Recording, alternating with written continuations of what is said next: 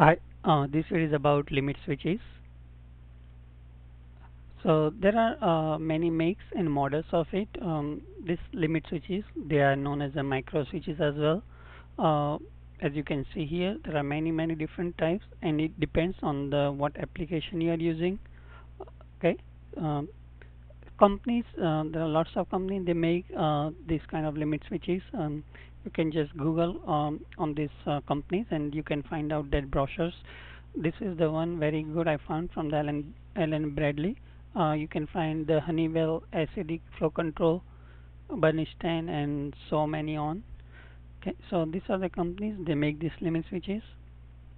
Okay, so types.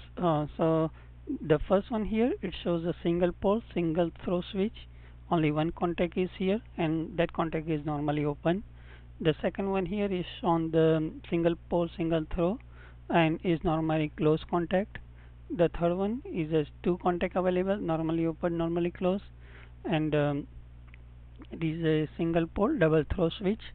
This one is double pole double throw switch. You have two COM contact, two NO, two NCs. Now remember that these limit switches, they are made for the control circuits. They are not made for the heavy current passes through. So they are not made for the power circuit. Okay, so that's the very important thing to remember. Applications, many common use is used in the many applications. The most common use is a safety mechanism, detecting the presence of any substance or any metal part or anything like that. So detecting the presence and absence, counting. So if you want to measure something and there is a cam is attached, the mechanical cam, every time with each rotation that cam can hit the limit switch, and that's how you can count the number of rotation. Detecting the range of movement, automation sequence, forward and reverse control of the motor. So many applications of this limit switches. Okay. Industries, which industry they are used? They are used in material logistic handling, packaging, moving, warehousing, distribution, food and beverage industries during the packaging and distribution, manufacturing in textile industry and many other places.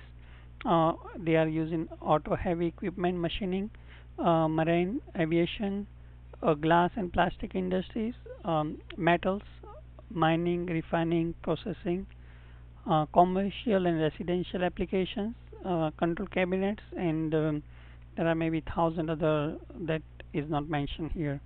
Okay, these are the couple practical example here. So this one, the limit switches are used as a safety mechanism. So what's going on here is that, okay, let's say there is a point between A and B. This A and this part of the circuit is staying in some other close close kind of cabinet, and there is a big motor is running inside that cabinet. So now the safety is if somebody open the door for some maintenance or anything purpose, or somebody is doing maintenance, door is open, at that time this limit switch is open. Okay, so motor don't get the power at that time, and there are two doors, so you have two limit switches, and these two limit switches are open at that time. Nobody can I mean the motor are stopped. They are not supposed to run. Okay, so that's what is shown here. So to run that motor, these both limit switches has to be on. That means door has to be closed. And once this A and B point is closed, these limit switches are closed. At that time, the safety OK contactor operates. And once safety contactor operates, then only power can flow on the remaining of the circuit on the left hand side, which is I have not shown here. But and as soon as somebody try to open the door, this C1 will turn off, and then whole your control circuit will turn off. Okay, so that's the one of the safety mechanism example here. Other one, let's say inside a sawmill. So let's say inside a sawmill, very high speed, like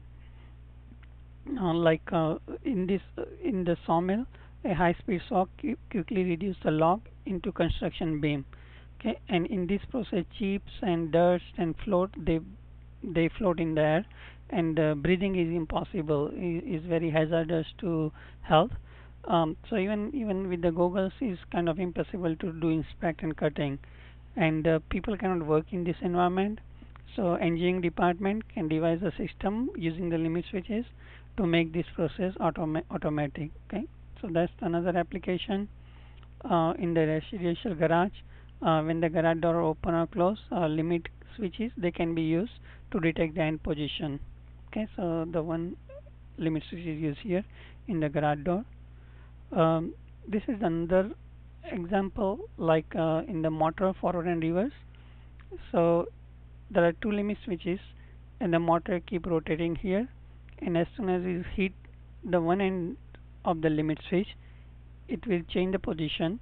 And then now the here in the first case, the motor power is going from in one and motor is running in the one direction. In the second case, motor is coming power is coming from in two, and then motor now runs the reverse direction.